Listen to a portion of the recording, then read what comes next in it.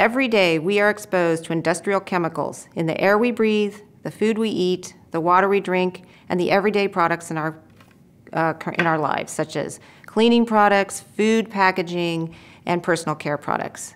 At the Program on Reproductive Health and the Environment, we focus on research that identifies where do these chemicals come from, whether they get into our bodies, and how they affect our health. We focus on exposures that occur during pregnancy because this is a very vulnerable period of development. Our goal is to reverse the trends in childhood diseases like ADHD, autism, obesity, and diabetes. But we know the science is not enough, and that's why we work to turn the science into action by connecting it to those that can make a difference, whether it's ourselves, our healthcare providers, or our government.